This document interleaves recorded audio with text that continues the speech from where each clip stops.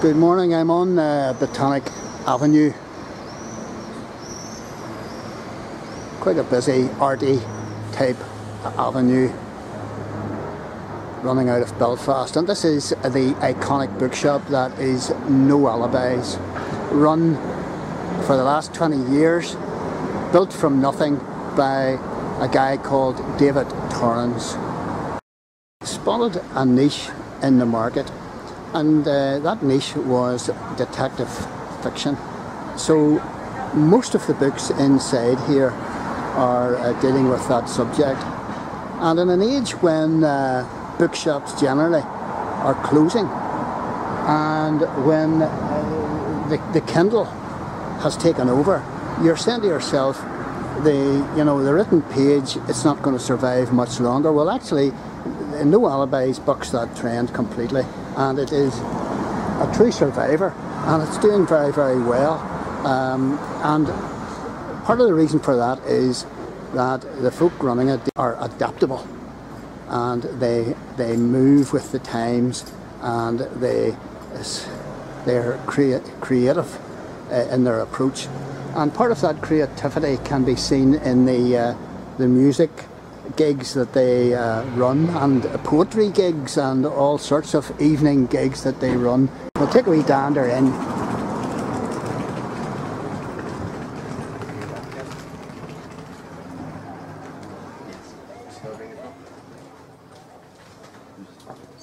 You can see everything is crime fiction here.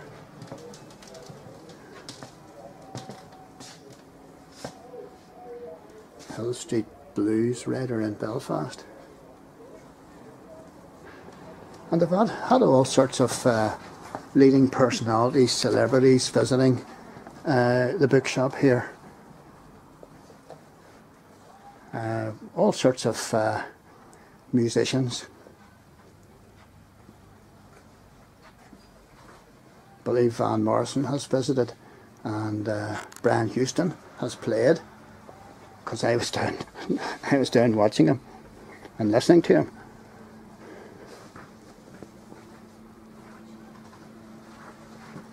And if you go onto the website, you can catch up on what's happening here. I'm told by what's your name? My name's Stephen. Stephen. I'm told by Stephen that if I was well into detective fiction, that these two books are the bee's knees. And these two guys, Kavanagh and McGilloway, both from Belfast, and their books were launched out of No Alibis on Botanic Avenue here last week or the week before. And would you reckon that they're right up there with Colin Bateman or somebody like that? I think they are two of the finest crime writers that this place has produced. Right. You heard that from the man himself. Stephen, who knows his crime fiction, and these are the two of the best Belfast writers of crime fiction. So come down here and grab yourself a copy.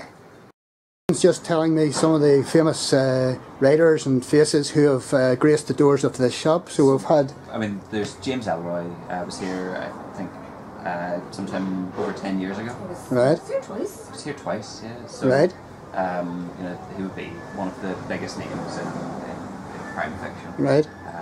We've had all sorts of other people. We've had poets like Michael Longley and Kieran Carson. We've just been selling the books for the launch of Sinead Morrissey, Belfast's first poet laureate. Yes. We've just been selling the books for her latest launch. Along with that, we've been doing some new things. So you'll see here there's a magazine called The Tangerine, Right. and it's a group of postgraduate students from Queen's that put that together. Right. Brilliant. So that's a new initiative. So this place is a haven of the arts and crime fiction. Either a haven or a hideout.